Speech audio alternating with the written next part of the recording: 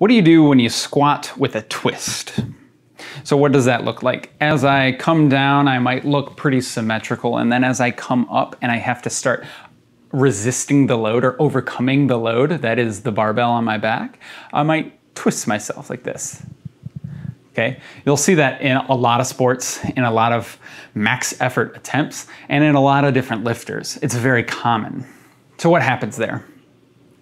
Well, our bodies are naturally asymmetrical, and we get better, stronger positions out of certain asymmetrical stances. So most often people like to be turned over onto their right side a little bit. They like to use this right inner thigh a little bit and this left glute a little bit. They also like to shut off the right glute, shut off the right inner thigh. So in doing that, as I come down here, I'm thinking about this exercise, right? And I don't want to collapse under the load.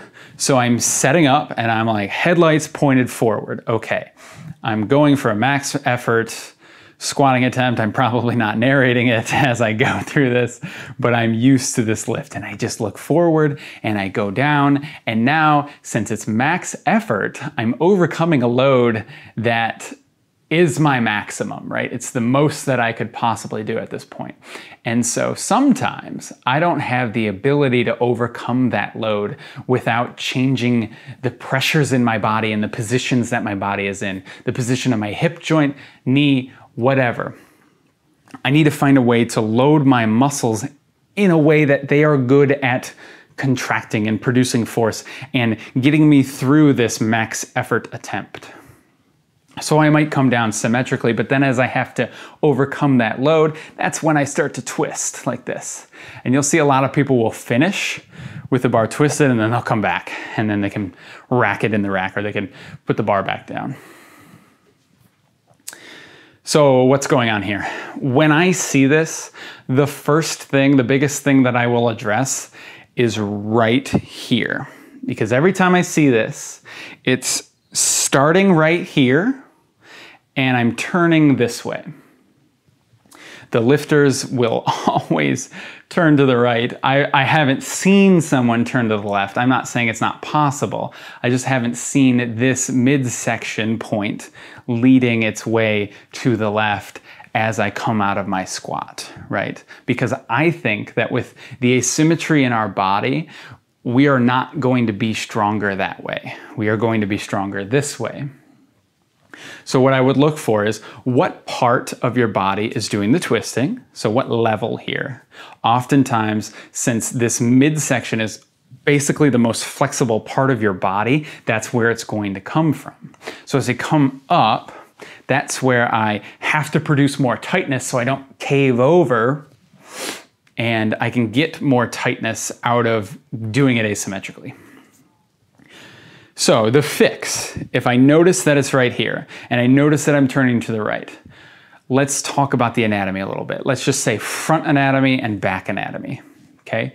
So if I turn this way, the backside on this side is pushing me away. Okay, so this back is tight, this back is loose. It might feel tight, but it's not contracting to the same degree. It's not shortening the same amount. This side is getting really short, this side is getting really long, and the opposite is true. This is getting long, this is getting short. So, big first cue that I might try. I want you to exhale before you go. I want you to turn this just like you're winding up a clock. So let's say you're pointing at 12 o'clock and usually you end up pointing at 2 o'clock. I want you to point over here at 10 o'clock, okay? And just hang on to that. Do you feel your left abdominal? If you don't, hold. Exhale again, reach again. Oh, squeeze, yes, now I got it. Okay, hang on to that abdominal.